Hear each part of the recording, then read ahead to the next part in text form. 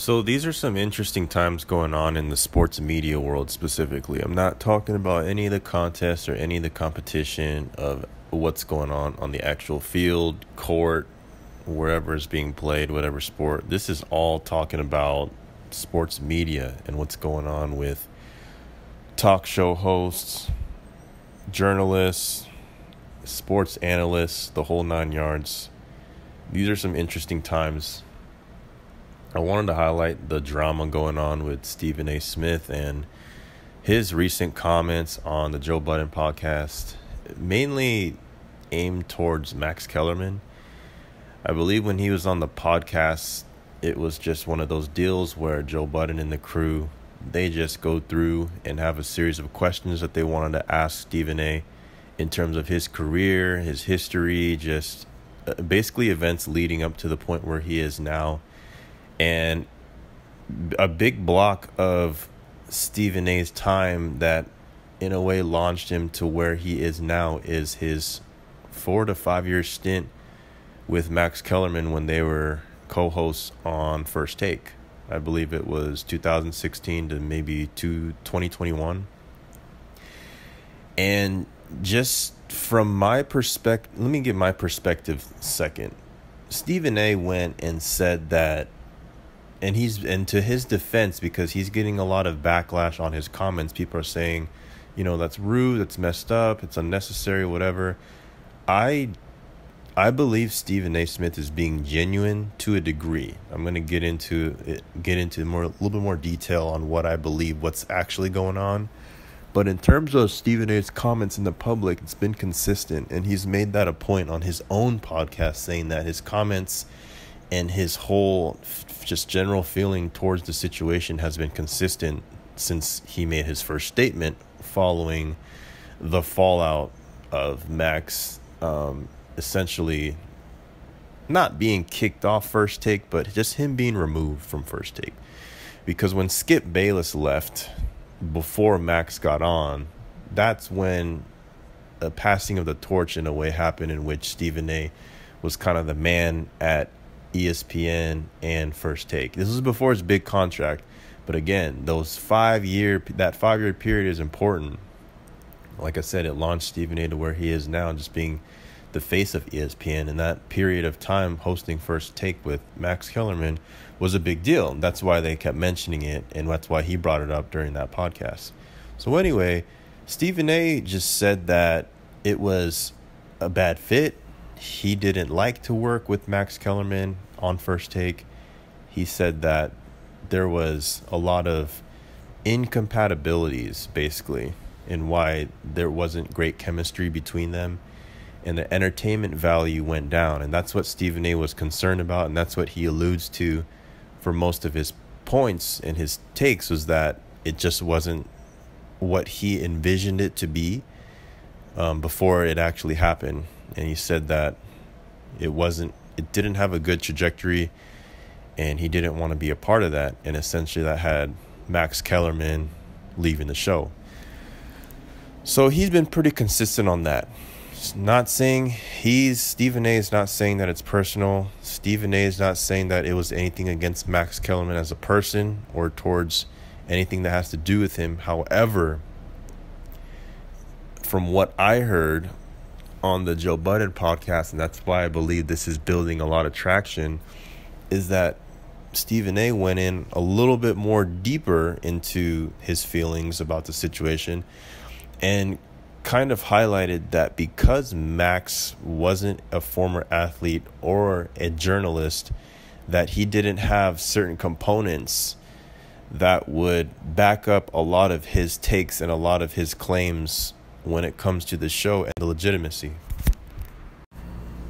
That claim that Stephen A. made is really a game changer in terms of how the narrative is seen from outsiders. It's one thing to say, hey, our chemistry, our teamwork, the way we bounce back and forth on a debate show wasn't great in terms of the continuity and the rapport, this, that, and the third. But when it's highlighted, but Max didn't have XYZ, that's when things take a turn. And again, I believe Stephen A is being genuine. I believe he's being honest with his comments, and that it's not personal, and it really was more so for trying to save the ratings and trying to keep his integrity on what the goal of the show would be. And he said that it wouldn't work with Max, and that's fine. He made it clear that it was a we, not a pointing finger. It was a we thing, meaning it wasn't just Max's fault. It was our issue that we didn't have the right teamwork working on set. And he made those points, but it gets a little bit hypocritical when he's like, but Max doesn't have the athletic background or the journalistic background to be able to make the claims, and that in turn had people questioning his authority, or rather his opinions on things, and that's kind of hypocritical. Might be true, not to me. I love Max Kellerman. I still love Max Kellerman. New York City guy, went through some hardship in his life and was able to persevere and have a successful career as a broadcaster, analyst. He's on his boxing, you know what I mean? That's his strong suit. But he's just an overall intelligent guy. I thought he was fair in terms of the way he went about things. Yeah, he could kind of talk a lot.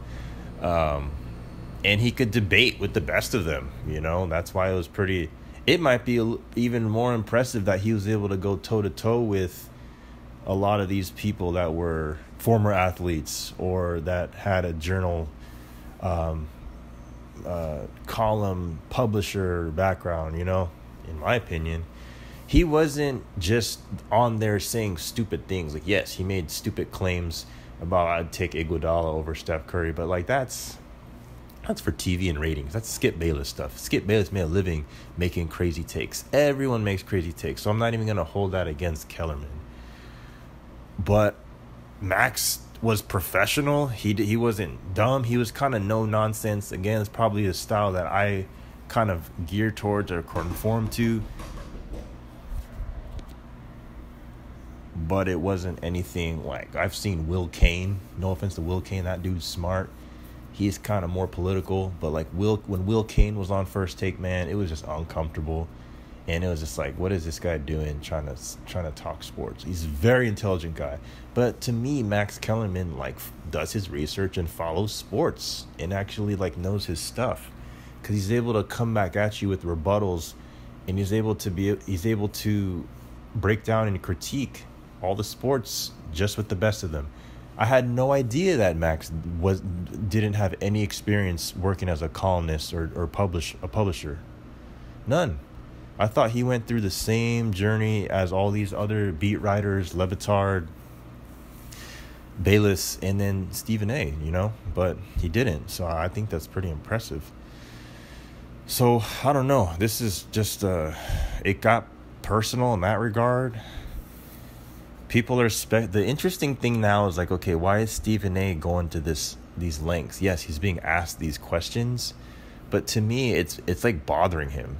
To me, like it's at this point where it's bothering him, and he's going into it, and he's like showing emotion toward it. Like normally, when there's some sort of, whether it's a fallout or there's just a moving on, a graduation, if you will, of one thing to another, it usually doesn't have this level of emotion behind it, especially when something is not.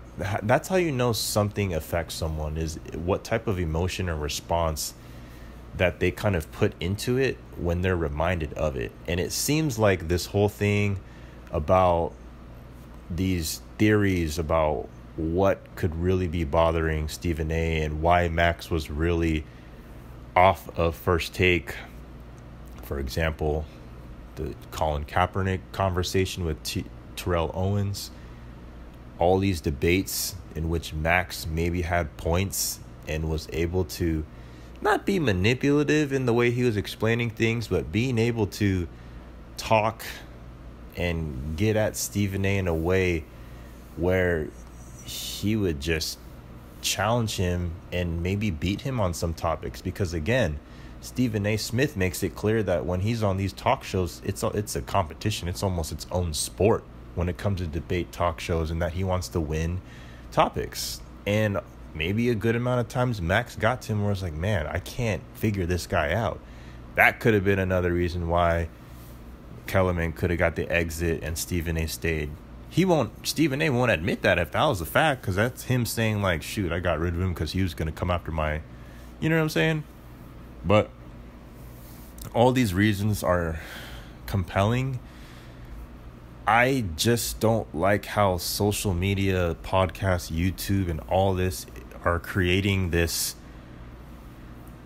big level of animosity, and a lot of things that are behind closed doors are getting put out to the public. And that's what social media does with Twitter. And now all these sports broadcasters have podcasts, and a lot of the people that got let go from ESPN, or they have their own independent brands now on YouTube, they're able to have the platform, use their voice, and then kind of say all these things that would otherwise be kept in-house are now being put out there. And what that means is that's going to cause a lot of drama. The drama that people found when they were in middle school, high school, and people talking behind everyone's back when it comes to the locker rooms, that's being put out now. Now it's the same thing. It's just now with adults, millionaire people that work for big corporations. All their business and junk is just being aired out. I'm not a fan of it. Does it create a lot of controversy? Yes. What does controversy equal? Attention. What does attention equal? Money when it comes to viewership. People like it. I just hope that lines aren't being crossed. I think it's kind of redundant. It's a little immature in my opinion. I believe that there should be a little bit more professionalism, like what Kyrie said in a subtweet responding, saying that Stephen A. and Terrell Owens, because they had a beef and a fallout from this conversation with Max, with the other stuff that he said when it came to the Colin Kaepernick situation on First Take a few years back, that should all get just said behind closed doors and handled like men over the phone. Don't need to put it on Twitter. Don't need to say it on your podcast on YouTube. It's just different times. I feel like all these people are coming after each other. All these analysts and talk show hosts, man, are beefing with each other, and it's crazy. But again, it's generating revenue, it's generating storylines, it's generating narratives, all the above, and people like it. So I guess they can keep going, you know. But I just want to throw my 2 cents in there and throw my thoughts on it. Again, Max Kellerman's my guy. I don't think he's made any sort of statement or comment. I don't think he will, because he seems like the dude that is just kind of he's in the cut, you know what I mean? He doesn't have to say much. He knows what he's about. He's a real one. In my eyes, I haven't heard anyone say one bad thing about Kellerman, but I think he's like an OG, low key, you know, and he may not get the shine that he deserves, and he may not want it, but that's why I like him, because he doesn't seek that like some people do. I'm not throwing names out, I'm not hinting at anyone, but I'm just saying in general, those that seek that attention, you know what I'm saying, they have a different agenda and ulterior motives, while those that don't. So shout out to Max. Hope he's doing well. He's probably just chilling, kind of watching the fire from above the hill. But yeah, man, if it was up to me, I would say keep things in house. Don't need to make everything public. Handle it face to face, to where the issue and the conversation involves certain people. Those should be the only people being involved in conversations. And that doesn't mean that it needs to be put out to all these other random people that had nothing to do with it.